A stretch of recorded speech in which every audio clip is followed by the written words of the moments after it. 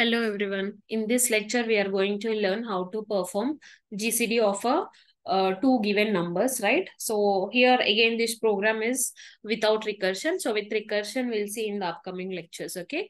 So the GCD means greatest common divisor. It is like you will take the LCM of two numbers. No, what is the highest common divisor? That is nothing but your GCD of the given two numbers, right? So we'll see how we are going to perform the GCD of two numbers using our C language. So I'm including hash include stdio.h, the common header file, and then we are starting with our int main, and then I'm declaring two variables n1 and n2.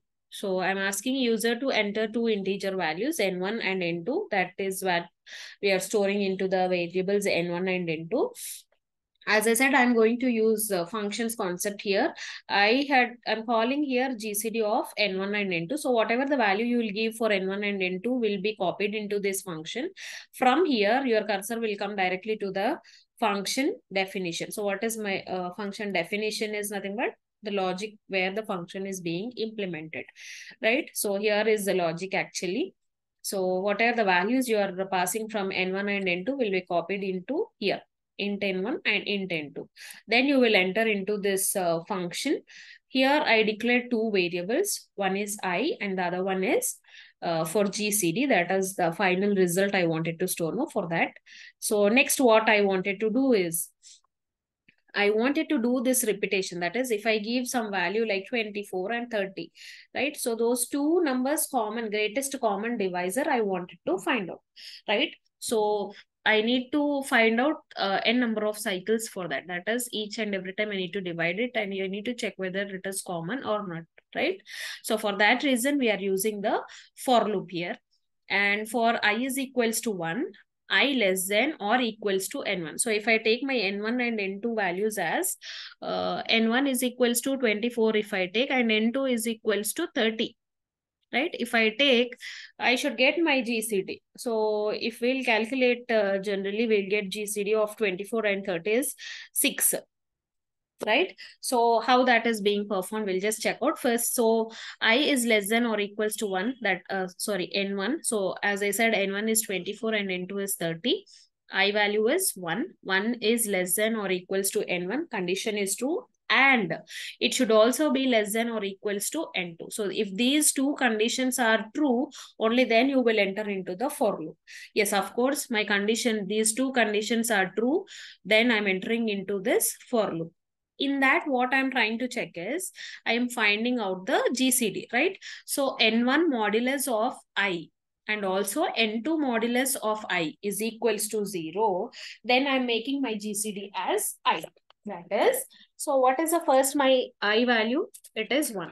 So what is my n value? 24. So 24 modulus of 1. Obviously, I'll get it as 0. And what is the second condition?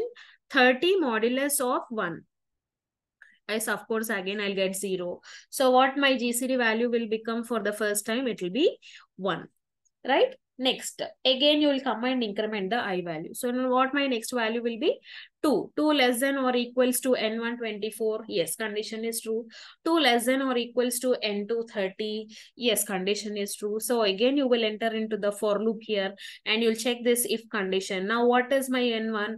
24. What is my I value? It is 2. So 24 modulus of 2, you'll get 0. And also 30 modulus of 2, you'll get 0. So now both the conditions are true. So what my GCD will become? It will become the value 2. Again, you will come and increment the I value. So next I value will become 3. Right? So 3 less than or equals to 24, condition is true. 3 less than or equals to 30, condition is true. So again, you will come and enter into the for loop. Again, you will check out the value, that is n1 modulus of 3. 24 modulus of 3 is equals to 0 because 24 8s, 3 8s. Sorry. It is with the 3, right? 24 modulus of 3, it is 8. That is divisible by 0. That is, you will get the remainder as 0. Okay. And 30 modulus of 3, you will get the remainder as 0. So now what my GCD will become? GCD will become 3 because both the conditions are satisfied. Next I value will become 4, right? So 4 less than 24 condition is true, 4 less than 30 condition is true. And next, coming back to your 24 modulus of 4, you'll get it as 0, but whereas 30 modulus of 4, you don't get it as 0. So you're not going to update any GCD value, simply you'll come out of that for loop. Now again my I value will become 5. So 5 less than 24 condition true, 5 less than 30 condition true.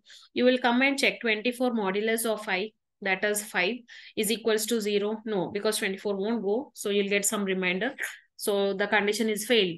First itself it is failed. So you will come out of that and again you will increment the I value. In this format, you will check till the I value is equals to n1 and I value is equals to n2. That is approximately I value to 24 and 30. These many times you will repeat the value, and whenever these two conditions will become equal, your GCD value will be changed to the particular I value.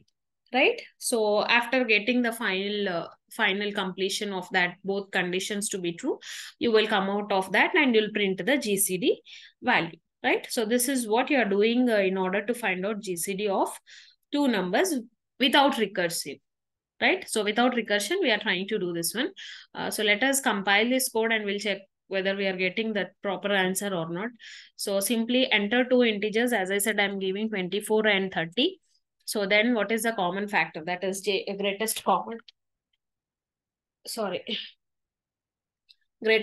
divisor is 6, right?